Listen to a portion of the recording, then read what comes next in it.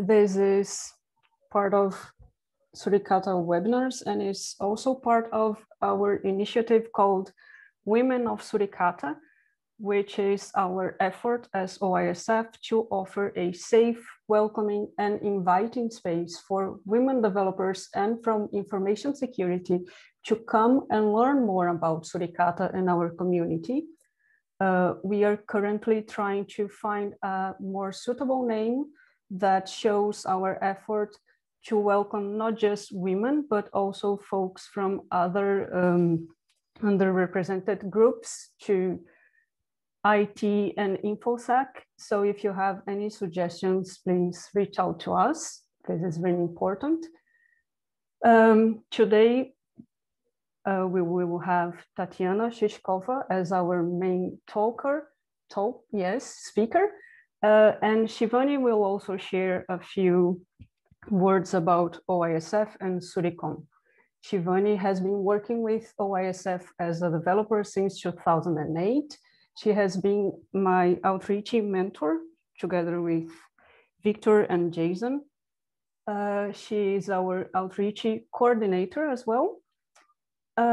And she was an outreach past intern with Linux kernel and the NetFilter project.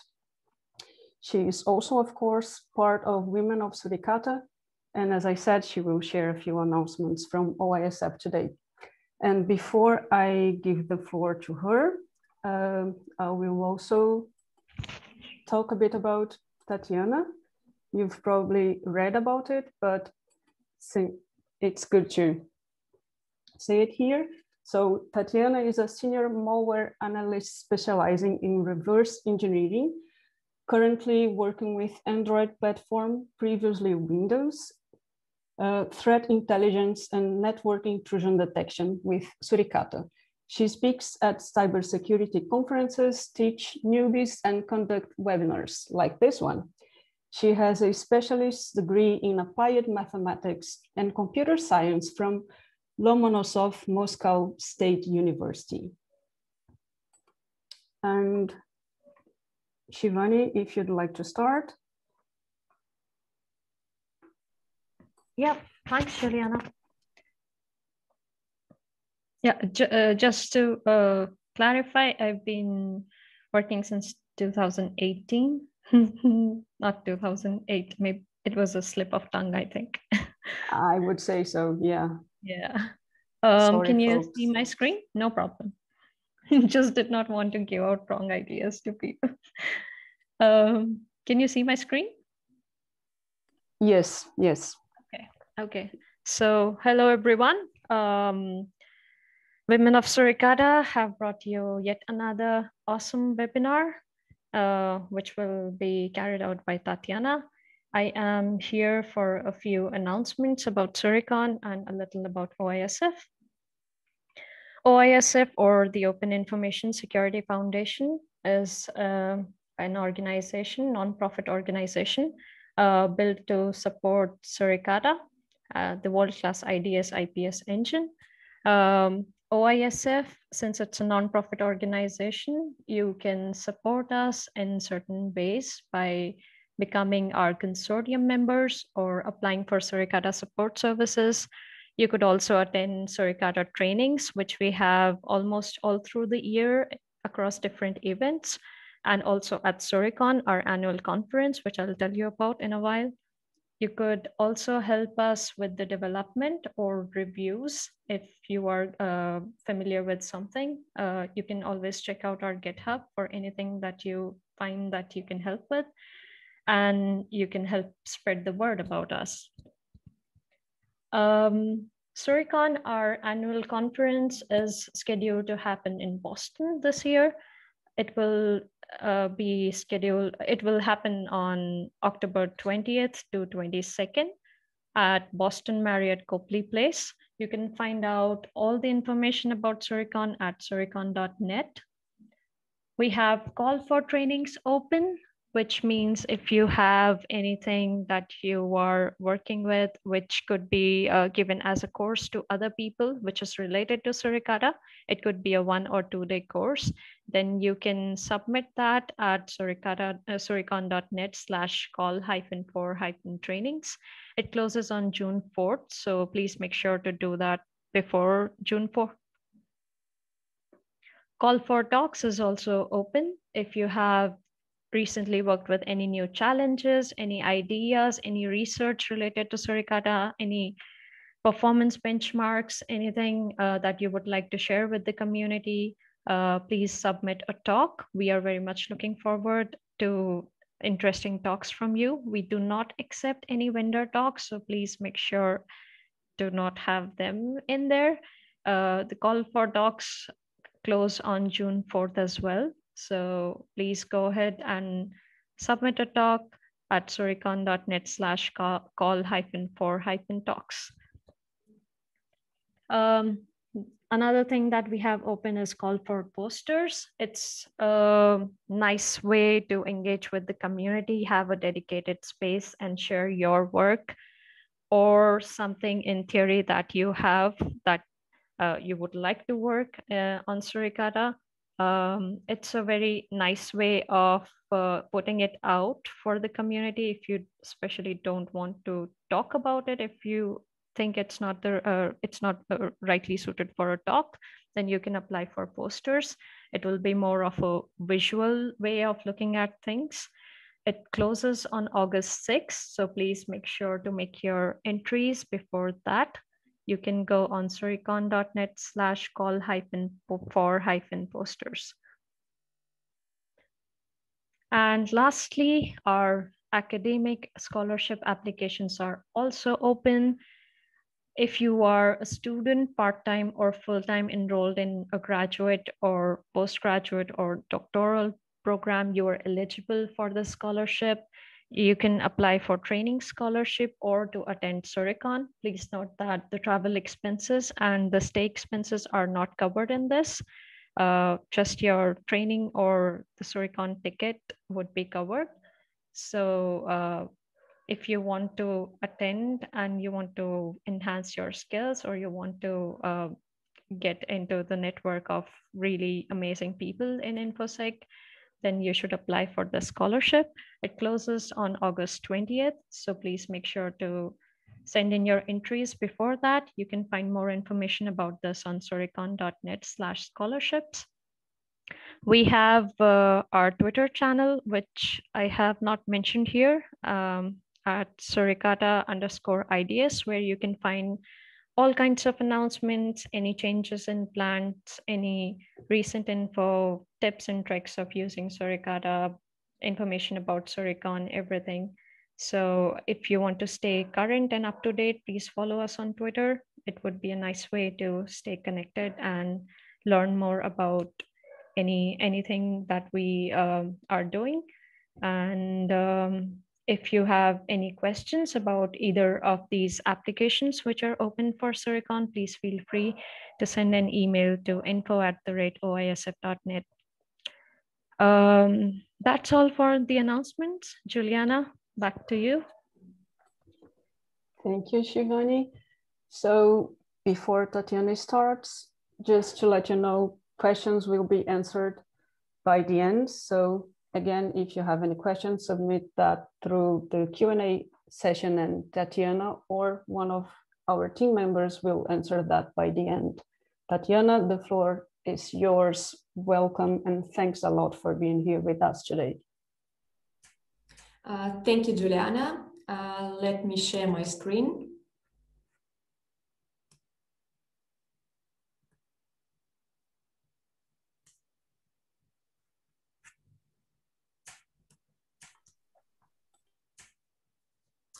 Hi everyone, welcome to the webinar. First of all, what is this webinar about? I will show examples of malicious traffic and Suricata rules to detect it. We will see which parts of traffic are interesting for writing rules. I will speak about Suricata rule syntax and analyze a Suricata rule line by line. Also, I will speak about false alarms and how to fix them, and how to solve possible problems if something is not working as expected. As we have limited time and this webinar is designed to be beginner-friendly, I will not cover the following topics. What is Suricata? I think that most of you are familiar with it. How to install and configure it. How to manage events and alerts. There will be no deep dive into various protocols.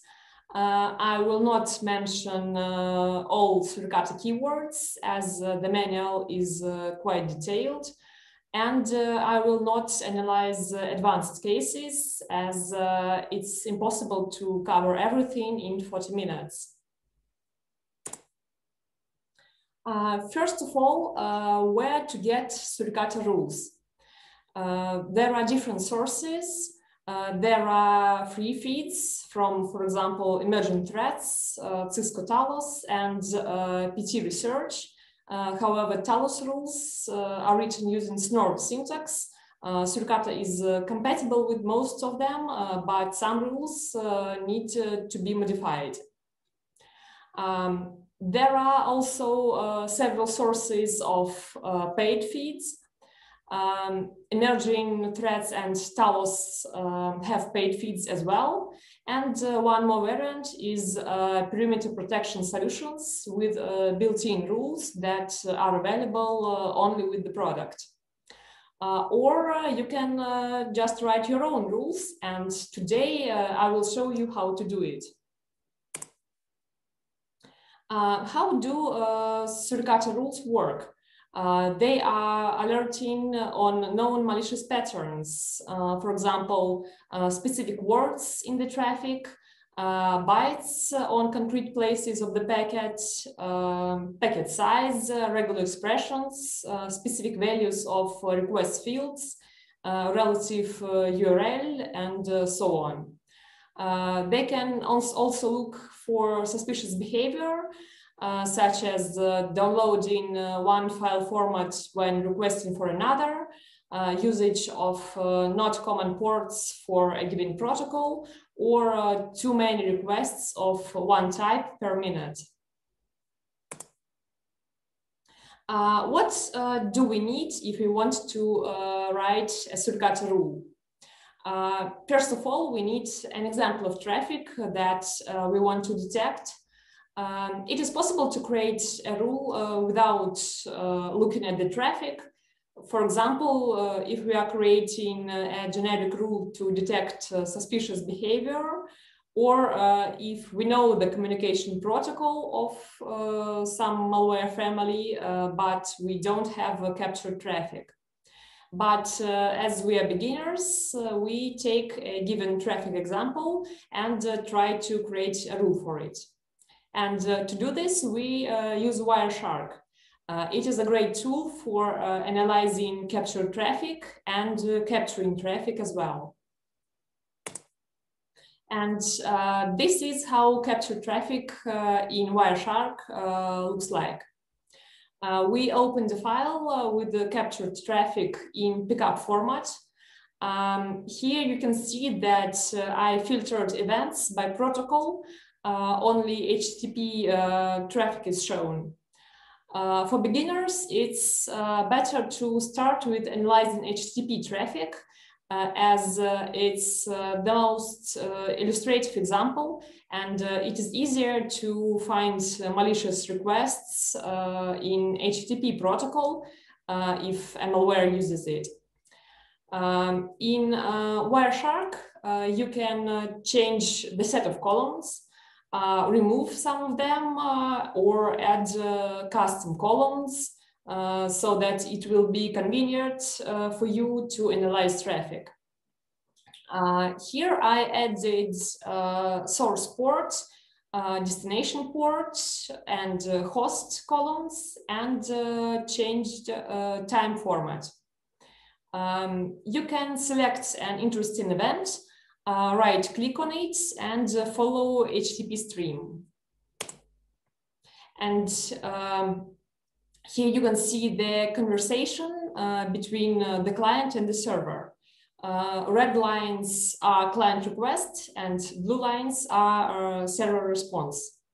The bot sends HTTP GET request with some encrypted data, but the command and control server seems to be not active, and the answer is 404 not found. And the first tip is to try creating rules for the first request, as there could be no response. Before you start writing Suricata rules, check Suricata configuration file. It is called suricata.yml. Here you need to specify the path to the directory with rule files and the list of rule files that you will use to scan traffic. Then check variables. First of all, home net and external net. And if you don't know the ranges, you may just write any.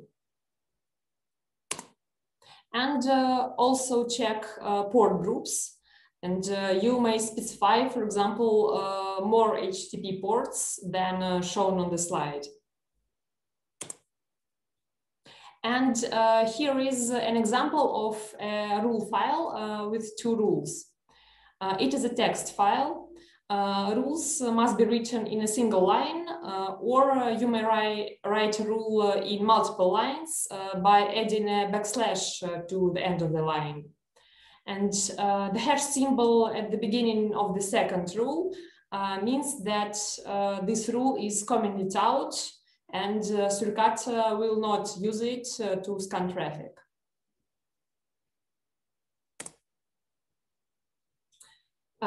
Here you can see an example of traffic generated by the worm Diniho. It is a malicious program which spreads its copies to other systems over the network and gets commands from command and control server.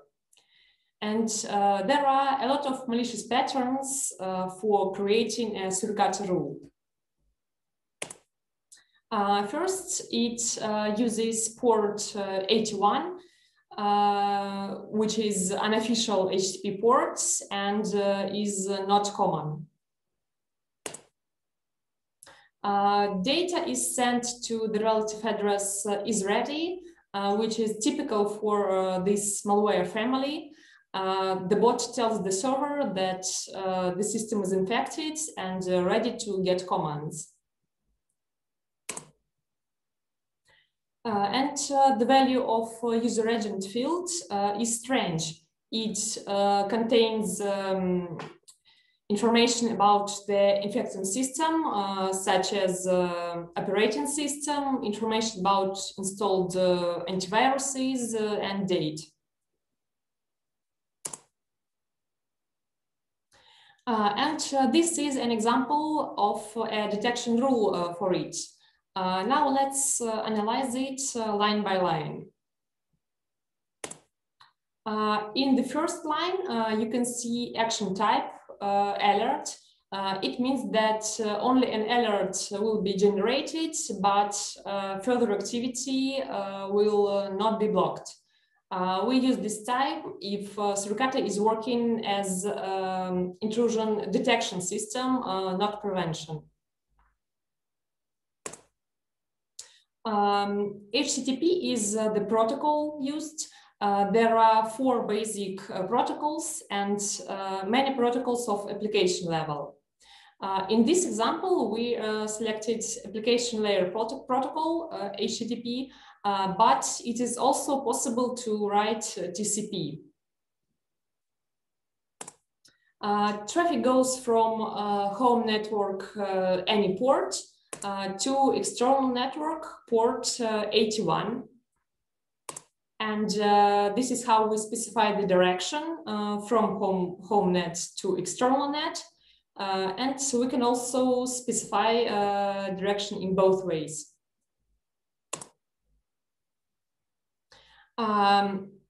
In the second line of the rule, there is message Diniho warm. It is a meta setting, a thread description that will be shown in the alert. The flow is established and goes from client to server. Specifying the flow is optional, and there could be 4 possible directions. To client, which is the same as from server, and from client, which is the same as to server. And here are 3 lines with contents. The content keyword is one of the most important. Content matches on bytes, and by default, content is case sensitive. It is possible to use several contents in a rule, and all of them must be matched. And after the content keywords, you see content modifiers that are related to the content that goes before them.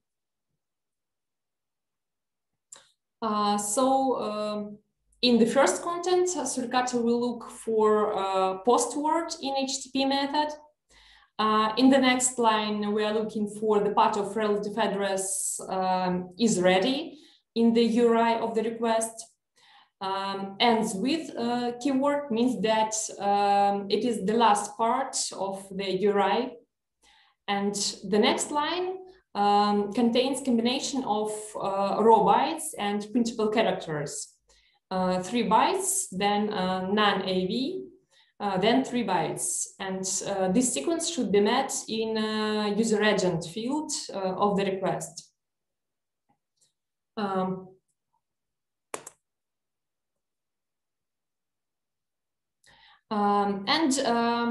A few words about these keywords. In our rule, we've seen content modifiers that go after the content. And there are also sticky buffers that are related to all contents that go after. For example, HTTP response line is related to both contents, 403 and forbidden. And in the rule, you should first use contents with content modifiers that go after the content, and then contents with sticky buffers. By default, Suricata will look for a content match in the whole buffer from the beginning.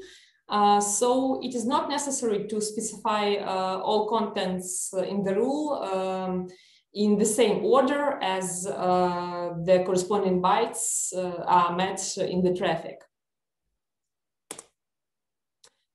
Here are more examples of content modifiers.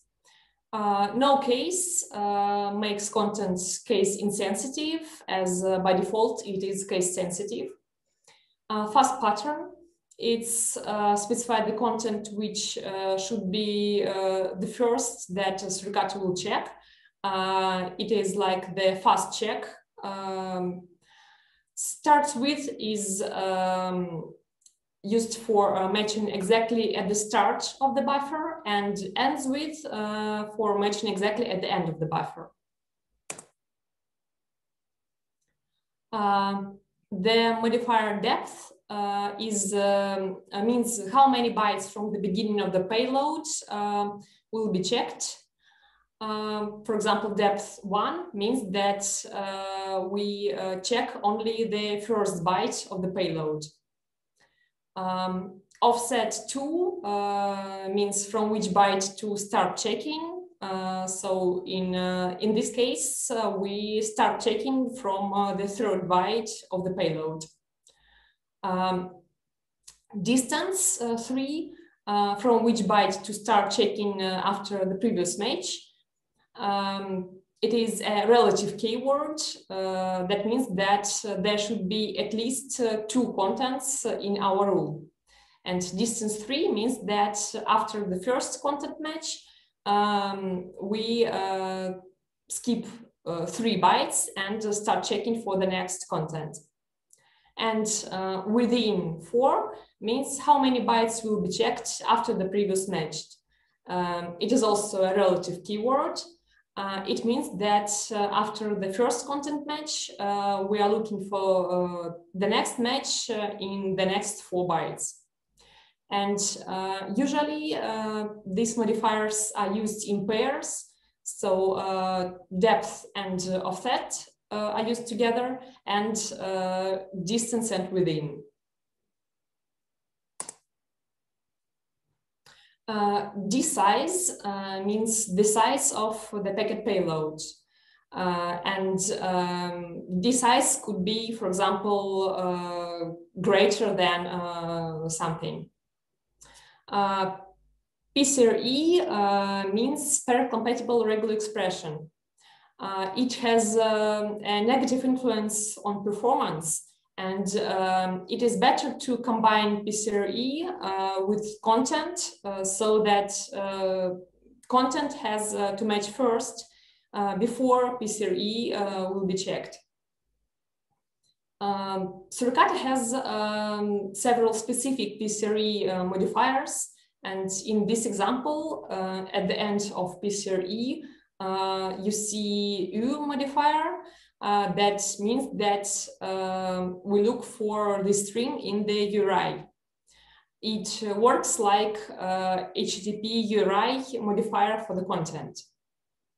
And threshold is used to control alert frequency so that our rule will produce only one alert after will produce an alert only after several events of the same type, or there will be only one alert for the first event only.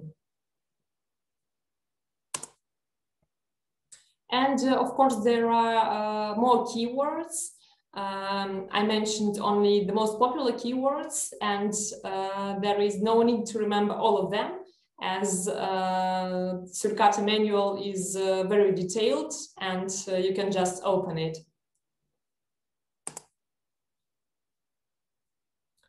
The next lines of our rule contain rule metadata. Reference contains the link to the article with the description of this worm. You can also specify MD5 of the sample that generated this traffic, or CVE, or maybe something else. And the list of possible types of references can be found in reference.config file. Class type, Trojan activity, means the type of the threat and its severity. There is a list of common class types in classification.config, and you can also specify custom class types there. SID is a signature number which should be unique. And rule revision or version, the first revision means that this rule was not changed since its creation.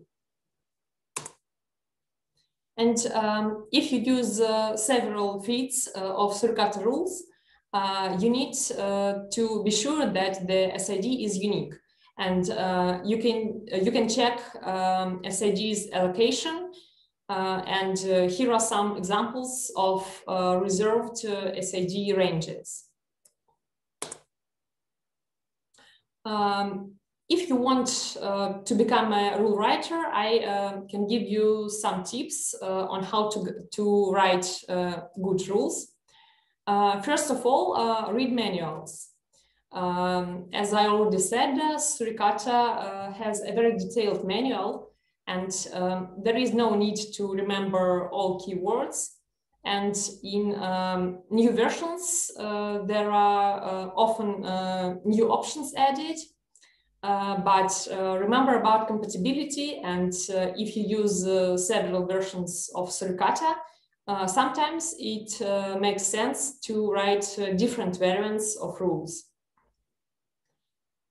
Use keywords and modifiers to specify the location of malicious parts, packet size, IP and port ranges, and so on, in order to avoid false alarms and speed up processing. Avoid using very common patterns or regular expressions only, as it can slow down processing dramatically.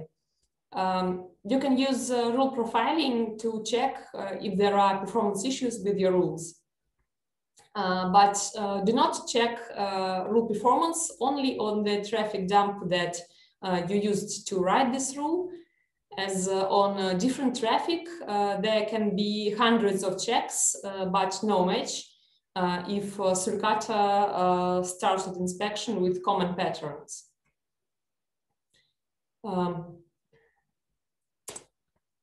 Here is a more difficult example. Several dumps of traffic generated by different versions of forum book bot. It is a powerful stealer that can get users' data by capturing keystrokes and clipboard text.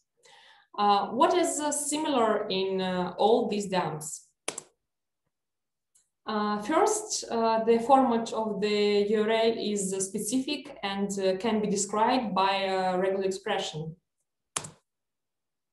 Second, host name begins with 3W. Then there is always connection close string in HTTP header. And finally, we can specify that there is a certain set of HTTP headers and a certain order of them. And here is a rule for this Trojan. In the first line, there is alert action and HTTP protocol. Traffic goes from home network any port to external network HTTP ports. And HTTP port ranges can be specified in a Suricata configurational file. The message of the alert is form book checking. The flow is established and goes from client to server. HTTP method is get. For fast check, we can start looking for ID in the request URL, and we add fast pattern to tell Suricata that this is the first check that should be done. In the next line, we write regular expression that matches on the whole relative address of the request URL. Then we check that the HTTP host header, HTTP host starts with 3W. Then HTTP connection value should be close. And to make sure that there are only hosts and connection HTTP headers in this order, we write this content. New line, hosts, new line, connection, and two new lines. Two new lines mean the end of HTTP header names buffer, and we add starts with keyword to make sure that there are no more header names before this content. And in the last line, we specify class type, SID, and rule revision.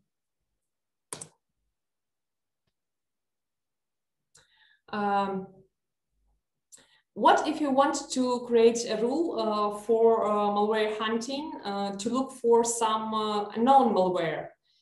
We don't have any traffic examples, so here are several ideas what to look for. You can look for suspicious field values. A lot of requests of the same type, which could be a brute force or DDoS attack.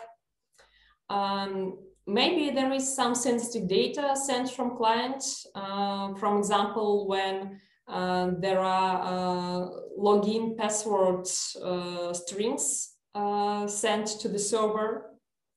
Or maybe there are some comments received from server.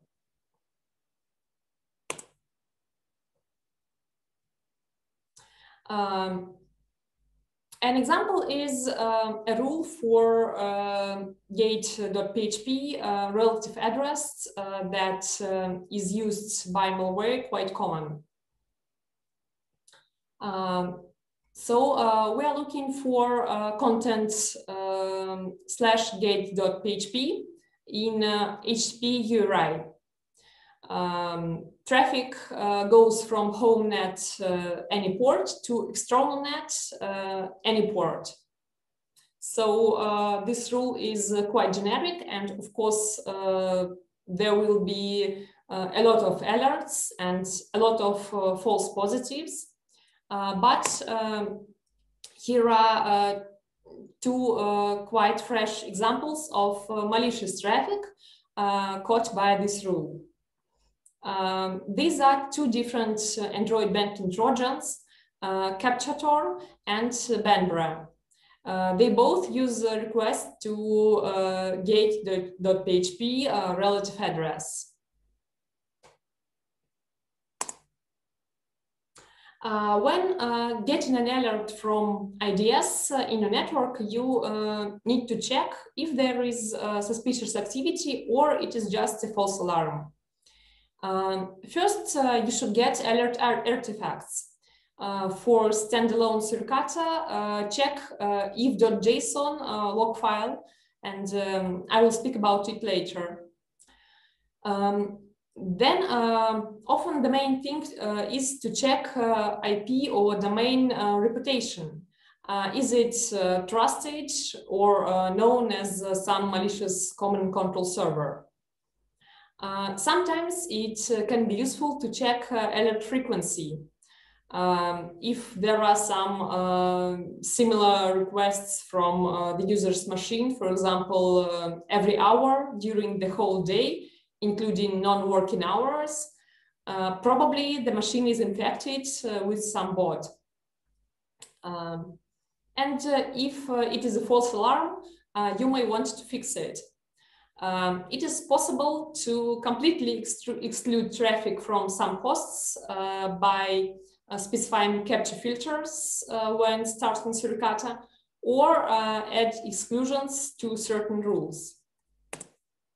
And the simplest way to fix the rule is to exclude trusted host.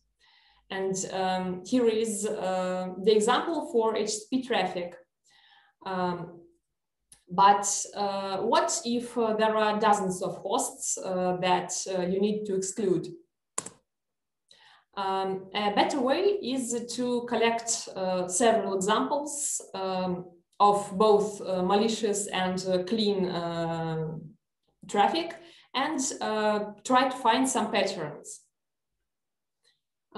You can find fields or words that do not exist in malicious traffic, or add conditions for example, request format, data length, order of parameters of fields, and so on. And here is an example of a false alarm. The rule alerts on the word ghost with 0 instead of O on the concrete place of the packet.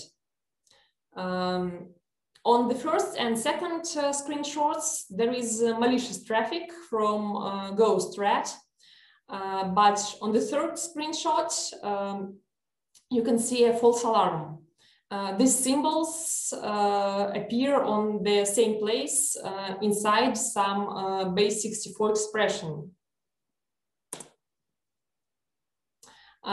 This false alarm can be fixed in different ways. For example, we can add one more condition to the rule, the null byte before ghost word.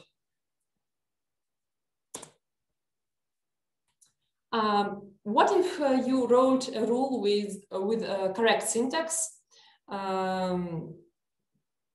but something doesn't work or works not as expected? Here are some common mistakes. First, check variables specified in Suricata configurational file. For example, IP addresses of local network, port ranges for different protocols, and so on. They can be set incorrectly for your network, or the malware can use ports that are not common for a given protocol.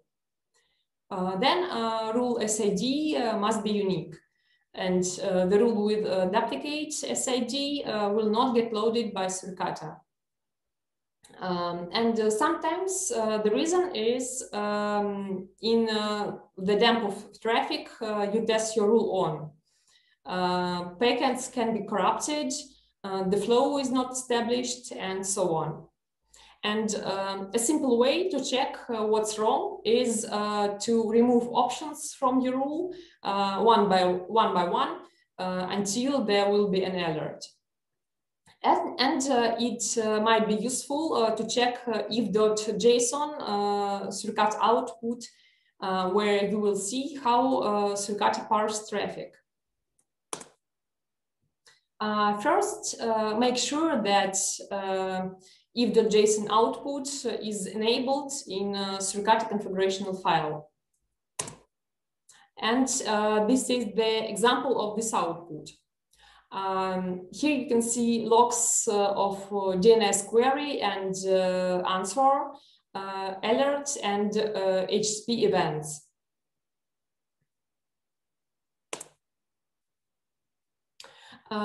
IDS is not a cure-all and has several limitations. I will list them and speak about each of them in more detail. So it may produce false positives. For threat actors, sometimes it is easy to circumvent precise rules. Often traffic is encrypted and it is not always possible to detect encrypted traffic. There can be performance issues when IDS works slow or misses some packets due to bad signatures or misconfiguration.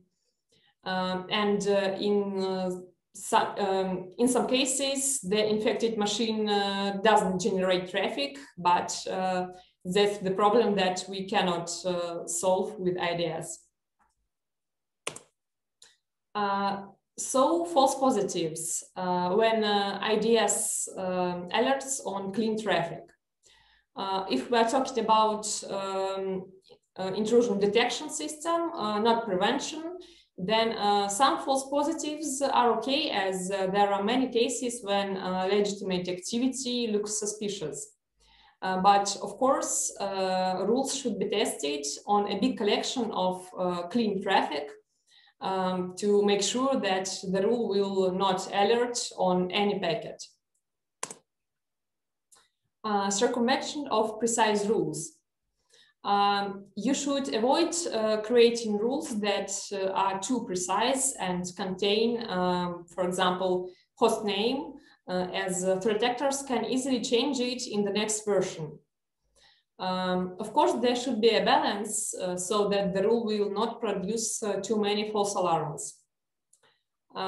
If you can download rules from open rule sets, then so can do the attacker and test his arsenal on them to make sure that there are no IDS alerts. So it is better to combine rules from open rule sets with paid ones, or self-written rules. If we are talking about botnets, when there is a command and control server and thousands of infected machines, it is not very easy for attackers to change bot's communication protocol significantly in each bot version. and each time update bots on each infected machine. And often the attackers just don't care. There are many examples of malicious programs whose communication is detected by IDS, but they are met in the wild for years without any changes in communication protocol, as many people don't use an IDS.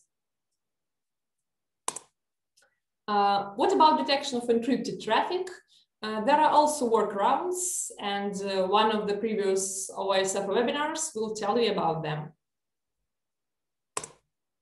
And about performance issues. When configuring Suricata or writing your own rules, do not disregard manuals. In different cases, different options can be turned on and off. And in rules, always try to use some pattern as a fast check.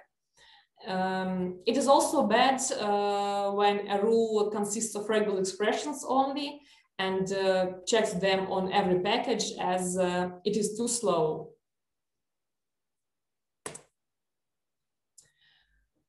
So to sum it all up, here are rule writing principles.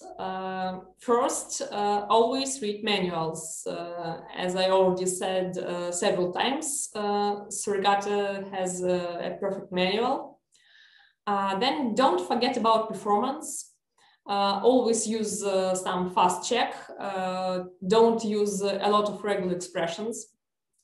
Do simple checks first, such as flow, desize, flow bits keywords, and so on.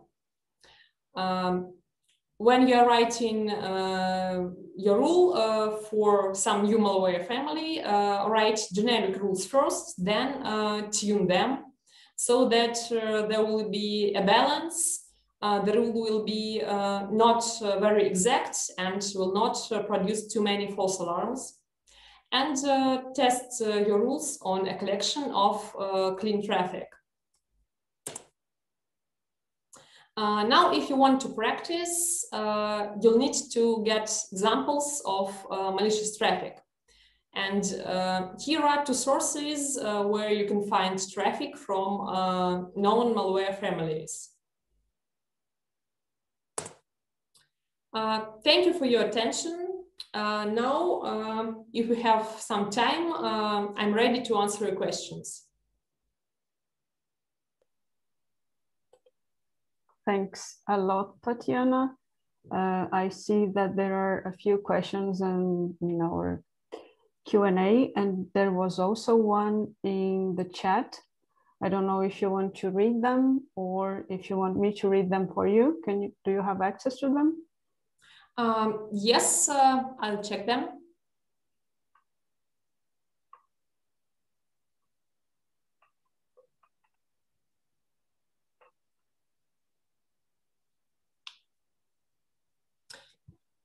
Yes, so the first question about the file location of rule files.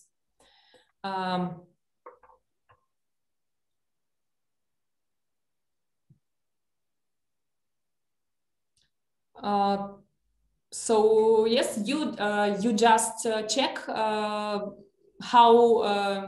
is it specified in the Suricata configurational file, suricata.yml, and you can specify here any location as you wish. You can use location as in old versions or in new versions. It just depends on the configurational file.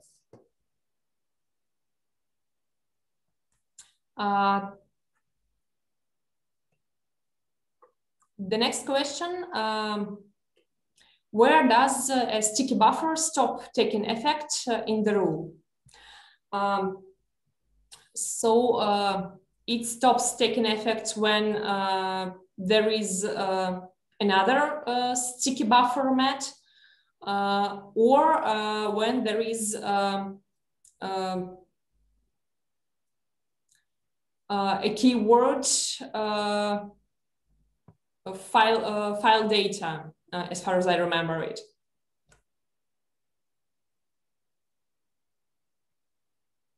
The next question, are there good resources for managing Suricata rules with Amazon Network Firewall?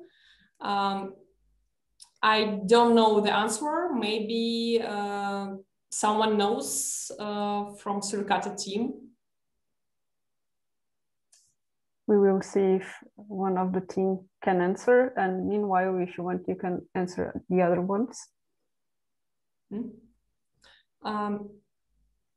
Is there a way to generate clean traffic in a lab to test rules? Yes, for example, you can just surf the internet, do whatever you wish, and while opening Wireshark and capturing the traffic from your machine.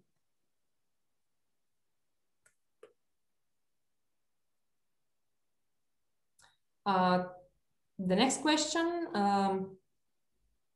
D-size and stream size for side channel detection in encrypted traffic. Can we use it?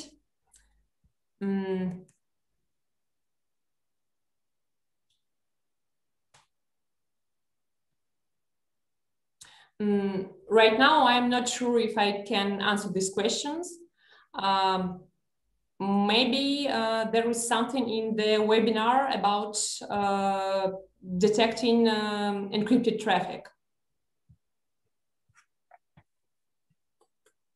Thank you. I see there was also a question in the chat.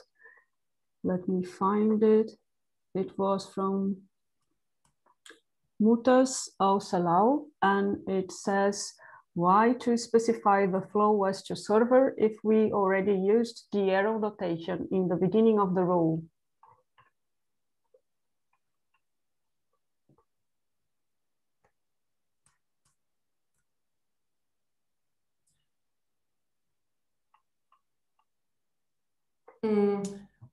As far as I remember, there are two different checks when specifying flow from home network to external network, and when specifying flow that is established or not established and goes from client to server or in another direction. So the first check, just check from which IP range to which range does this traffic goes, and the flow check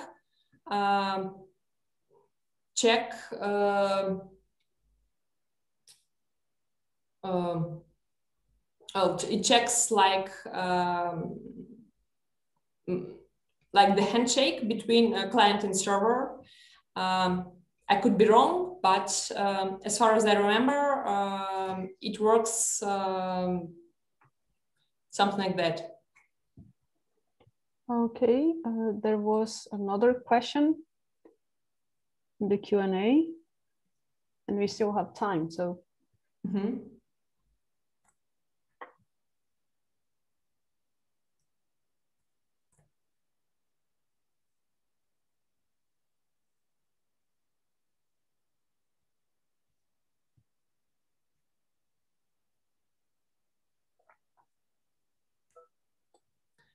When you inject a pickup into Suricata to test a rule, does it store another copy of that?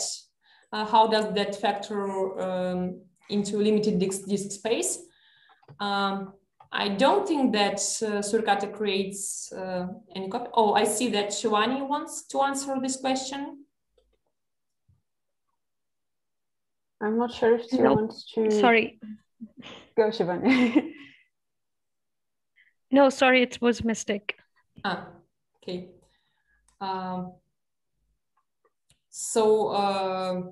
I guess that there is no copy of the traffic, as Suricata can work in live mode, but I'm not sure, so maybe the developers could answer it.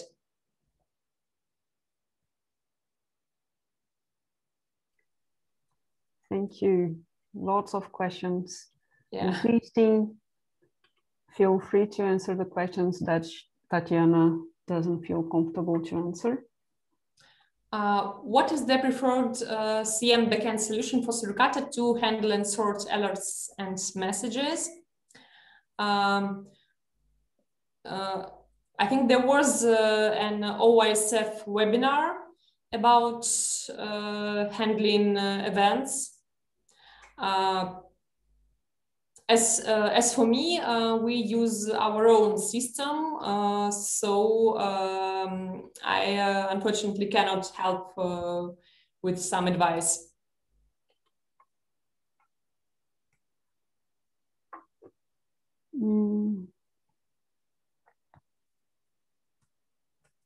There's one for the depth of the ghost threat.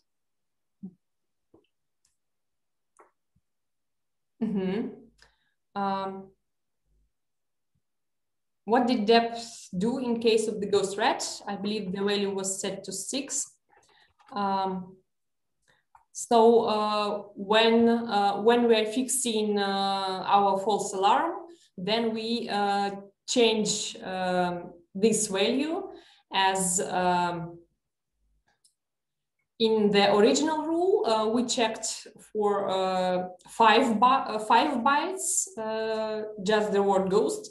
And after fixing, there are 6 bytes. There is null before these 5 bytes.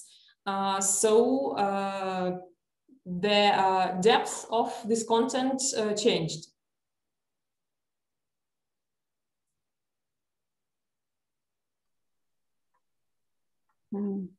There are a few more questions.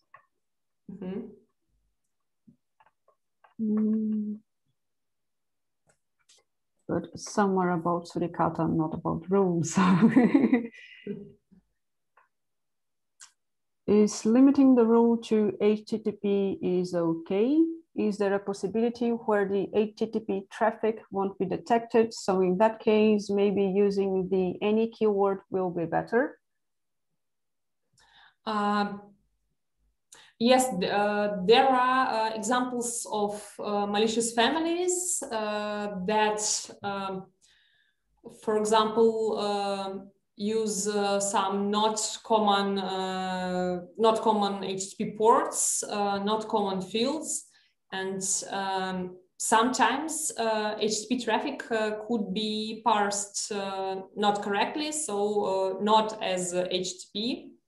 And in some cases, we use TCP. So when we are writing a rule for this HTTP traffic, which is not parsed as HTTP, then we cannot use HTTP content modifiers like HTTP URI, HTTP header, and so on. So we are writing a rule just for raw TCP traffic.